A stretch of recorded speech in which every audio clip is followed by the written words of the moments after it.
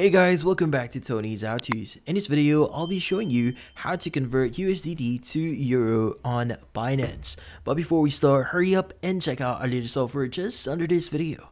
So let's get started. Now in this case, the first thing that we need to do here is we need to go to Binance.com, log in into our account, and once logged in, we are now ready to convert our USDT into Euro.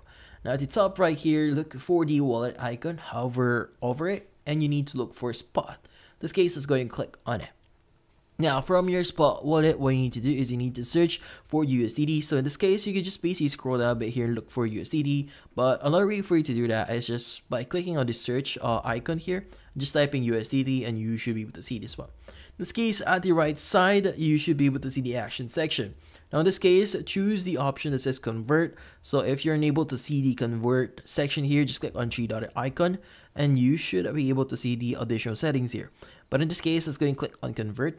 And from here, as you can see, we have USDT from the From section. Now we need to change the 2 to Euro, so you could go and select the currency. Just type in EUR and just choose Euro. In this case, you could go ahead and just indicate how much you want to transfer. Like for example, I want to convert like around 100 USDT here. And from here, just click on convert. Now in this case, it will tell you if you have sufficient balance in your account. In this case, if you have sufficient balance, you could just go ahead and click on confirm conversion, and from then on, you just need to wait for a few seconds and Euro or the converted price or the converted currency should now arrive in your account. Now in this case, you should also be able to preview how much you'll be receiving. So in this case, for 100 as of this moment, so 100 USDT is actually 91.38 Euro. Now in this case, once you confirm that, you should be good, and that's about it.